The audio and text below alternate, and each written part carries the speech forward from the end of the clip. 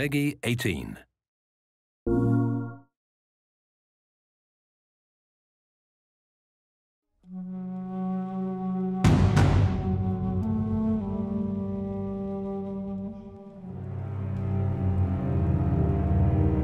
Don't make a sound.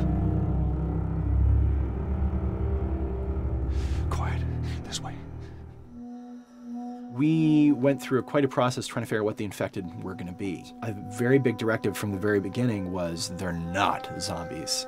The early inception for it really came from a BBC video we saw called Planet Earth, where they were talking about a cordyceps fungus. As soon as we saw it, we were intrigued by the idea of what if it jumped to humans?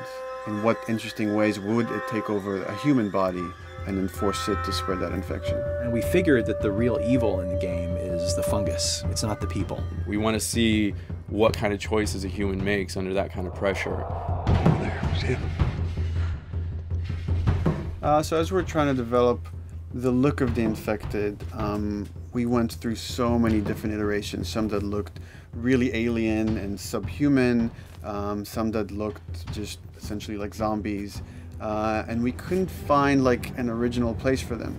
But one of our concept artists took a bunch of images of diseases or images of fungal overgrowth, and he kind of mashed it all together and he threw it on this person. It was definitely very challenging to try to convert that 2D concept into 3D, getting kind of the feeling right from all different angles. This isn't some decaying corpse on the ground. This is a living thing that's going to be coming after you in the world.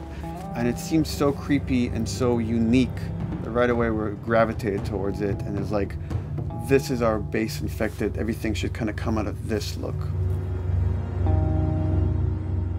They use a form of echolocation to track down their enemies. Just like bats or even some blind people can see by making a clicking sound. They're like, oh, what if they make this sound and now they can see in the dark? A sound that on its own wouldn't be very scary. And then to associate it with something that people in this world are very fearful of, so that as you're exploring an environment, all of a sudden you hear this click and you're seeing everybody just get frightened, just everybody duck, everybody hushes.